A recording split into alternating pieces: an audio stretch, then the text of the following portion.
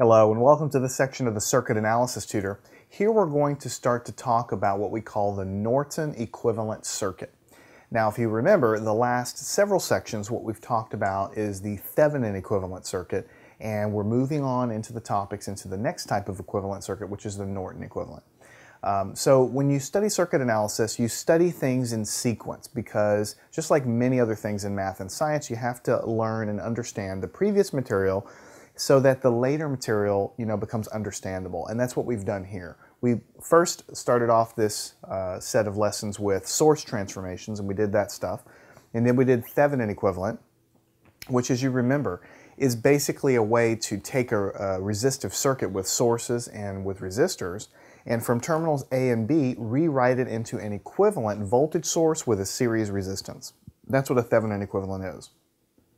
And that voltage source with a series resistance is absolutely equivalent from terminal A and B perspective. It's absolutely equivalent to the original circuit you had, right? That's what we've been doing so far.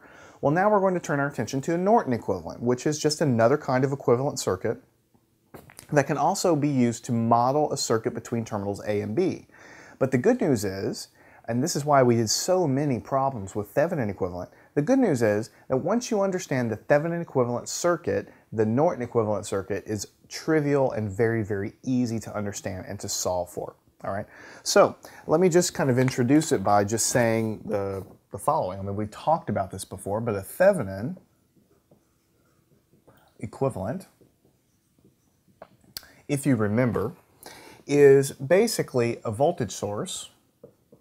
We call it V Thevenin, and we have a resistance in series with it, like this, and this is terminal B, and this is terminal A, and this resistance is R Thevenin. So this is how we can model pretty much any circuit that has resistors and voltage sources in it, right? And so this is very, very important, and we use it all the time, but if you kind of think for a second, this is a voltage source in series with a resistor. Now, if you think back to what we did for the first few sections of this batch of lessons in this course, we talked about source transformations. And that was basically learning how to take a voltage source that's in series with a resistance. Now, think back to that for a second and ask yourself, how did we transform those sources? We basically said if we have a voltage source in series with a resistance, which is what we have here, it's the same thing as taking this resistor and putting it in parallel with a current source, right? So we switch back and forth between current source and voltage source. We just had to move the resistor up and down and calculate the value of the current source, but you can move freely back and forth between those two representations when you're talking about sources. But now we've said we can represent any circuit by this Thevenin equivalent, which is simply a voltage source that is in series with a resistance.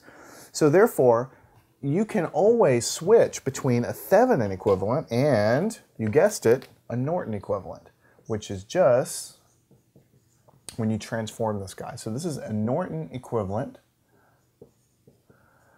circuit, and what that's going to look like is it's going to be a constant current source, right, in parallel with a resistor. Right? So typically in the textbook you'll see this current source has a value I sub n for Norton current, and this resistance has a value of R sub n for Norton resistance. But what I'm telling you here is, kind of from a big picture point of view, you can take any circuit you want and you can make a Thevenin equivalent between